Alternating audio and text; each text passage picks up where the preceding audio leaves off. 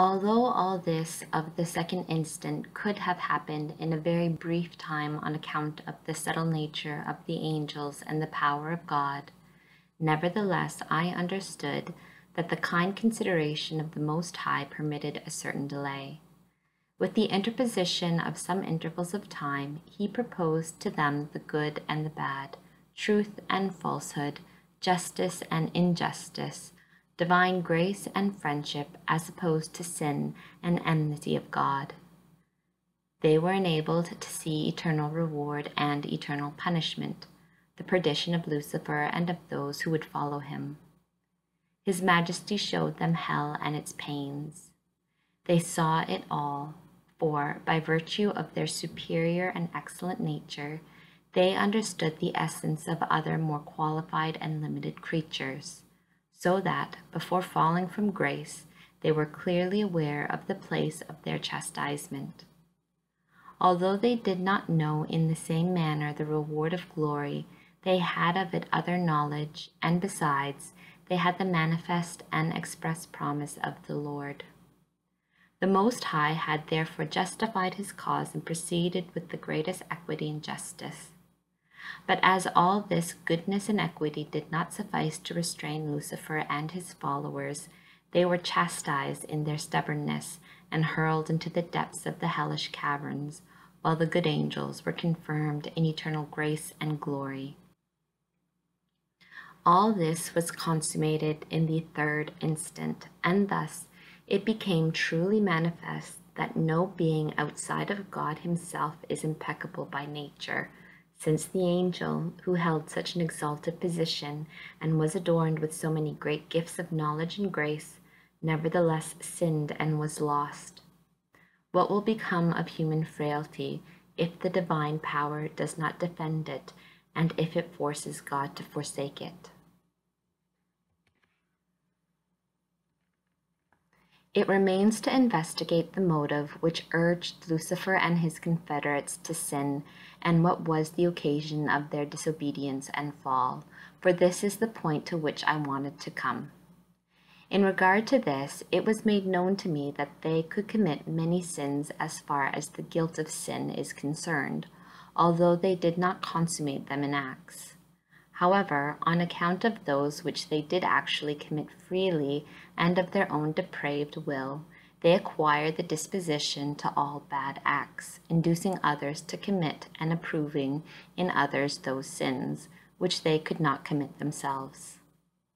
Following the bad inclinations which from that time on filled Lucifer, he fell into a most disorderly self-love, which arose from the consciousness of being endowed with greater gifts and greater beauty of nature and grace than the other inferior angels.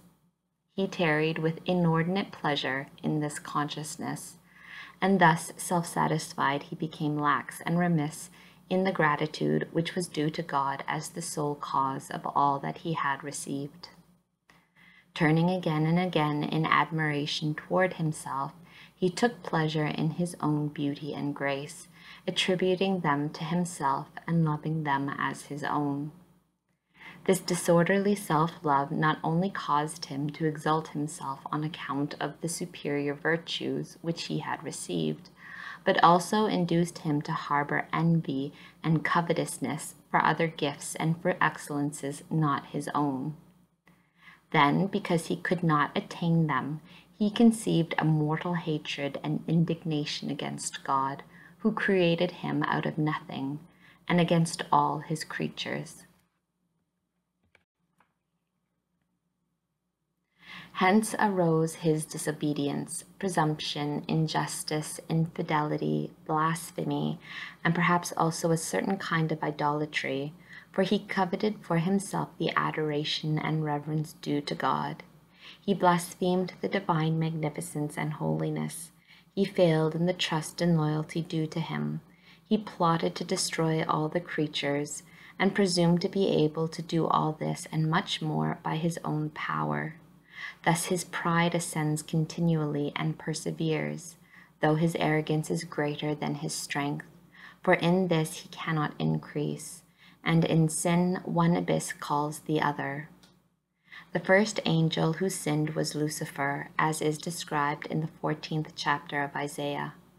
He induced others to follow him, and therefore he is called the prince of the demons, not on account of his natural gifts, for these would not secure to him that title, but on account of his guilt.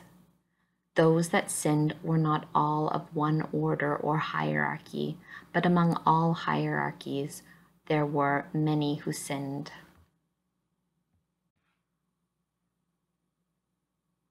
It is proper that I also explain what was made known to me concerning the kind of honor and excellence which Lucifer aspired to and envied.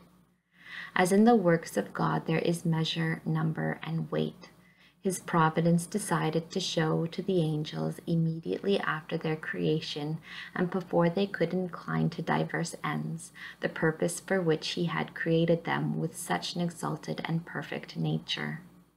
Of all this I obtained the following information. At first they received a more explicit intelligence of the being of God, one in substance, trine in person, and that they were commanded to adore and reverence him as their Creator and highest Lord, infinite in his essence and attributes. All subjected themselves to this command and obeyed it, but with a certain difference. The good angels obeyed through love and on account of the justice of it, offering their love and goodwill, freely admitting and believing what was above their intelligence and obeying with joy. Lucifer, on the other hand, submitted himself because the opposite seemed to him impossible. He did not do it with perfect charity, for he, as it were, was divided in his will between himself and the infallible truth of the Lord. In consequence, it happened that the precept appeared to him in a measure difficult and violent, and his fulfilling of it was wanting in love and in the desire to do justice. Thus he exposed himself beforehand to the danger of not persevering.